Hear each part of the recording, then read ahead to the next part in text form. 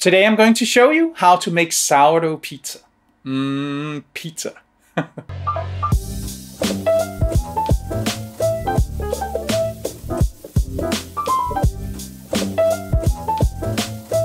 Hi, I'm Sune and I'm a food geek. Today I'm going to show you how to make the dough for sourdough pizza, how to ferment it, how to shape it, and how to bake it. And I'll show you my 4 favorite toppings for pizza. Pizza probably originates from the flatbreads like the Roman panis focaccias. You can learn how to make my version of that, also known as focaccia, if you follow the link in the card above. The modern pizza was invented in the early 19th century in or around Naples in Italy. The earlier versions of this flatbread did not have tomatoes, as tomatoes were thought to be poisonous because they're of the nightshade family. But by the early 19th century, the poor people in Naples had started eating tomatoes with their yeasted flatbreads, and thus the modern pizza was born. The popularity of the pizza quickly spread to the rest of Italy over the next years. After the Second World War, US servicemen were stationed in Italy, and they really liked pizza.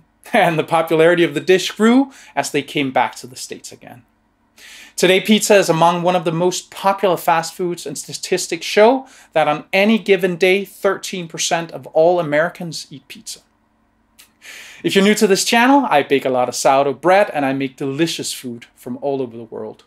My goal is to show you how to get the most out of every ingredient, and I want to teach you how to do that in simple and understandable steps. So join me by subscribing and ringing the bell so you won't miss any future videos. The dough that I'm making today is made with Tipo 00 flour, which is an Italian finely ground and sifted flour with a high protein content.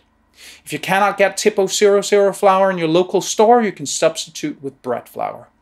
If you cannot get bread flour, I'd recommend that you spike whatever flour you can get with Vital wheat gluten and to get to at least 12% protein. Vital wheat gluten is a flour where the protein of regular flour has been extracted, which means that it's super high in gluten, somewhere between 70 to 80% usually. If you're unsure how much Vital wheat gluten to add to your flour, I've made a calculator which calculates the exact amount for you.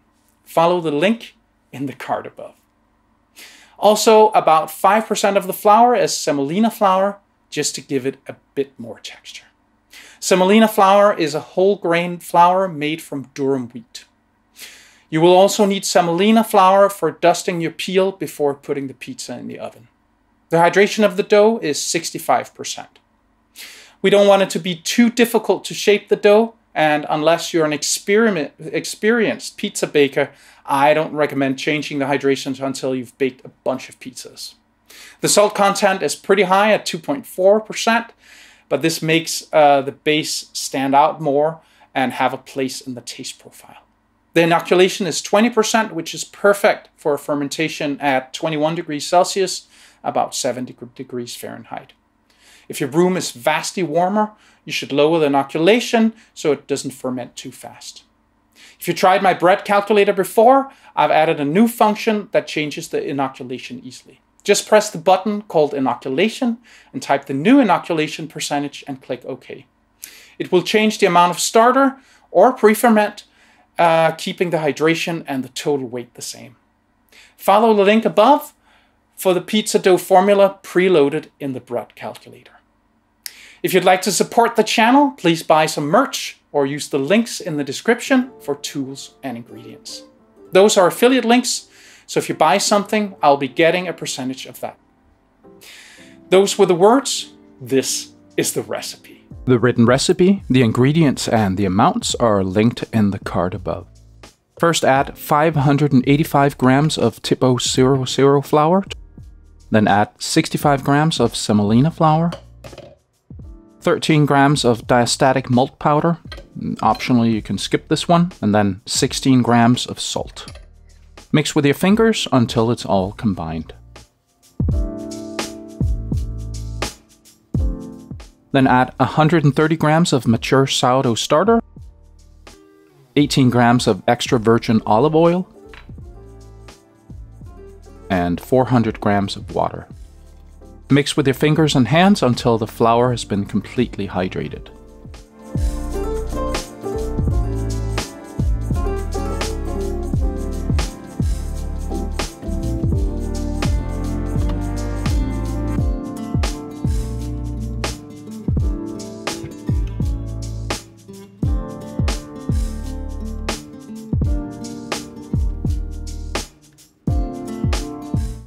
Let the dough rest covered for 30 minutes.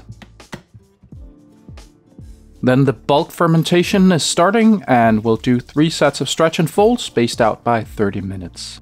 The first set of stretch and folds.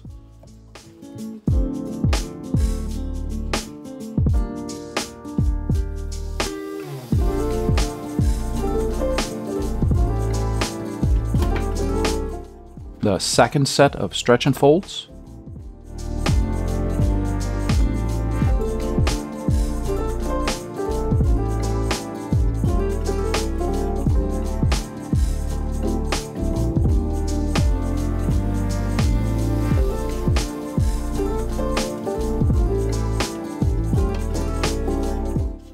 And the third set of stretch and folds.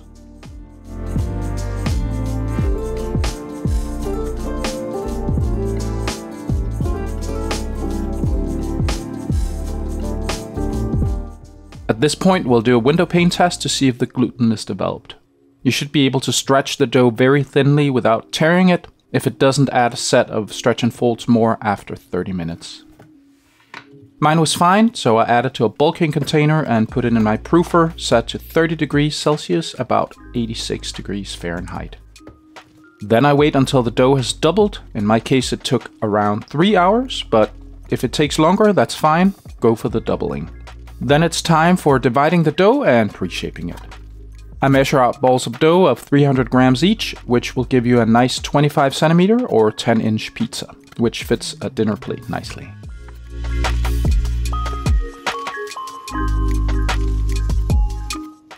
I pre-shape all the pieces into little balls. It's exactly like shaping a bull.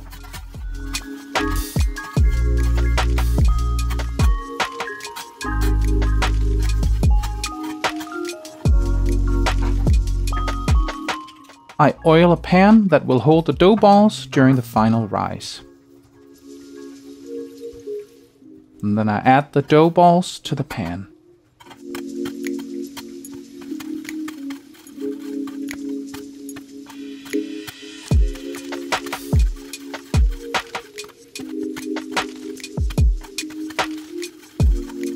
I cover the pan with cling film and put them in the fridge for final proof.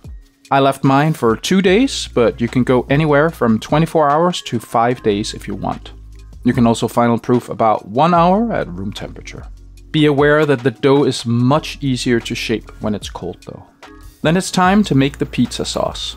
Put a pot over medium heat, add a good splash of olive oil to the pot and let it heat up. Add a medium diced onion.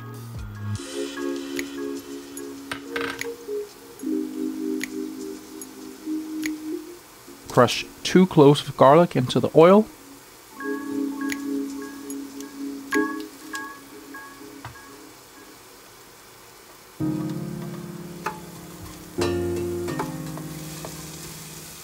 Let it cook until the onions are mellowed and translucent. Then add 400 grams, a 14-ounce can of tomatoes. I'm using these San Marzano tomatoes that actually grew on the side of Mount Vesuvius, but you can use any old canned tomatoes. Then add 140 grams, about 5 ounces of tomato paste, 2 teaspoons of dried oregano, 1 teaspoon of dried basil. Chop everything up and mix it around. Let it simmer under a lid for at least 30 minutes. Then season to taste with salt and pepper.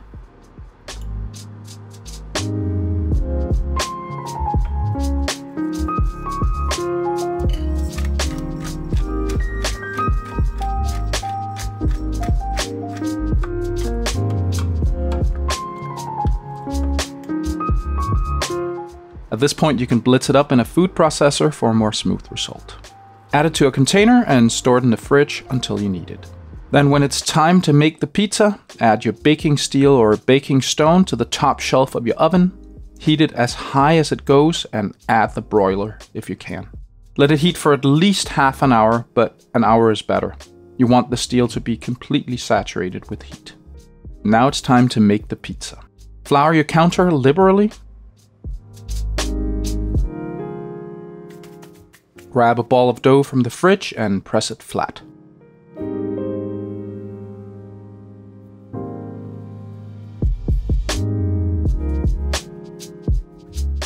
Squeeze it down in the middle, pressing it out into a disc while turning it. The size should be about 12 centimeters or 4 3/4 inches. Then gently tug on the dough and then turn it a bit. Keep pulling on the dough until your pizza base is about 20 centimeters or 7 7/8 inches.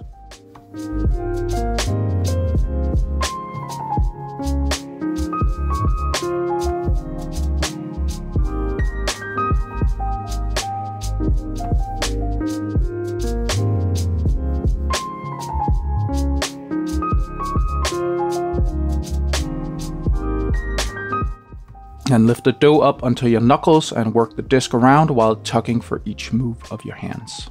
Keep going until the base is around 25 centimeters or 10 inches.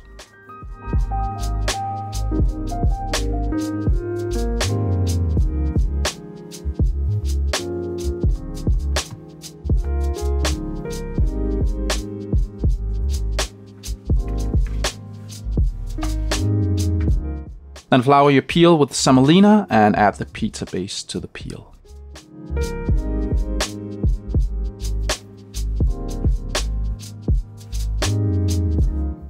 If you accidentally tear the dough, like I did here, totally on purpose, right? You can just cover up the hole like this. It'll be fine.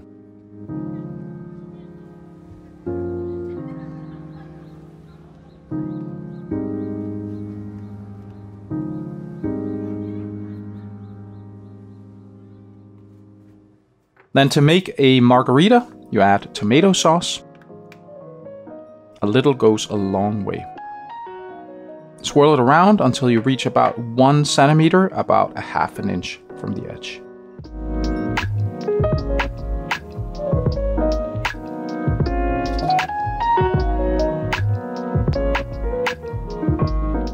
Then add fresh buffalo mozzarella. And a good swish of olive oil.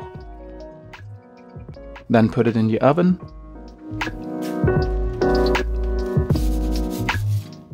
If it's cooking unevenly, you can just turn the pizza around midway. The amount of minutes needed, you'll have to figure out yourself because it's very oven dependent. I finish it off with a touch of Parmigiano Reggiano, which is, a quote, the correct Parmesan, and then some fresh basil. Have a look at this guy.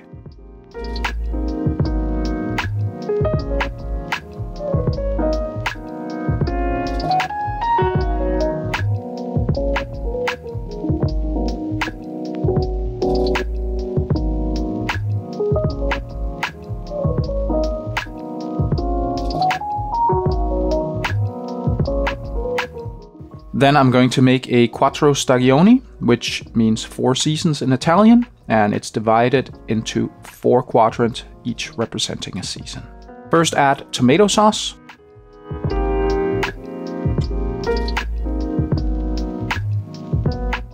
Then fresh buffalo mozzarella, torn up.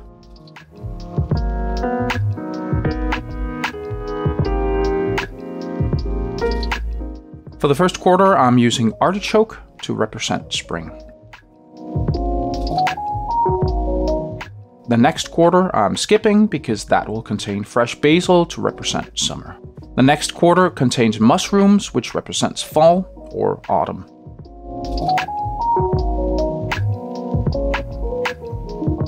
The last quarter will get prosciutto and black olives to represent winter.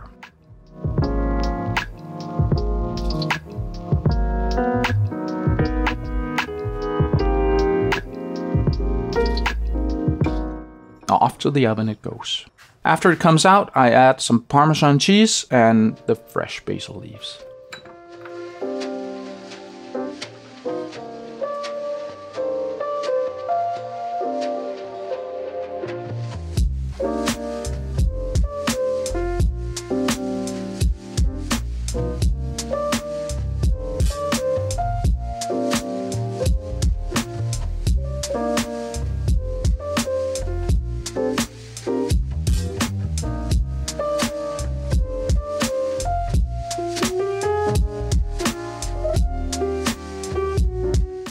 The next one I'm making is my personal favorite.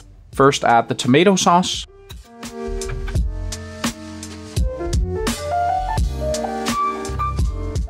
Then some shredded mozzarella. Mushrooms.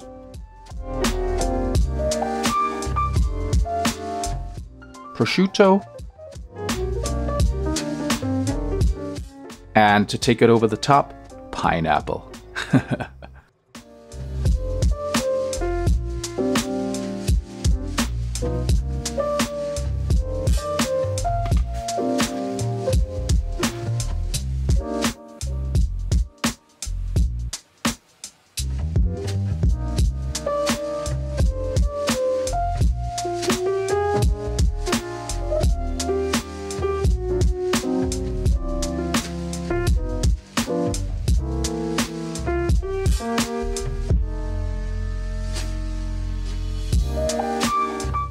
The last one I'm making today is an olive and capers pizza. It's super simple, yet super tasty. First, tomato sauce. Then shredded mozzarella cheese. Then some delicious olives. And some rinsed capers.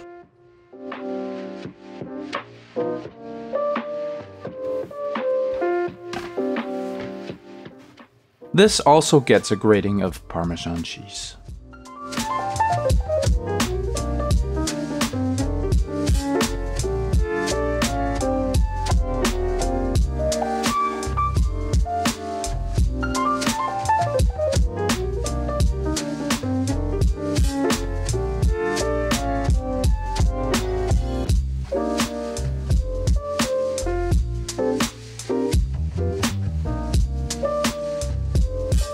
Swing!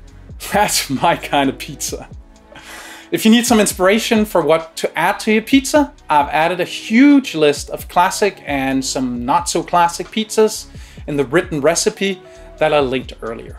It's also linked in the description. Now go make some sourdough pizza. Both your belly and your family will thank you. I hope you learned something today. See you next time.